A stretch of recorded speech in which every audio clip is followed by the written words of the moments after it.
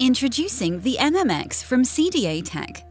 The MMX is an optional expansion add-on for our AFX focusing system and allows you to control up to 3 Tilta Nucleus N or Nucleus M motors.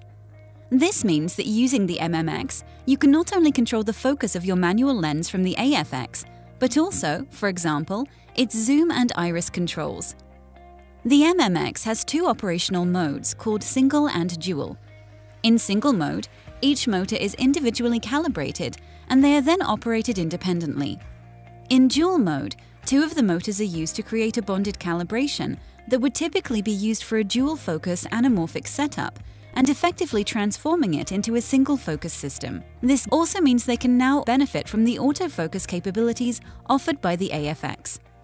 For iris control, you are also able to calibrate one of your motors to the T-stops on your lens and then use the controller on the AFX to switch between them as though it had electronic aperture control.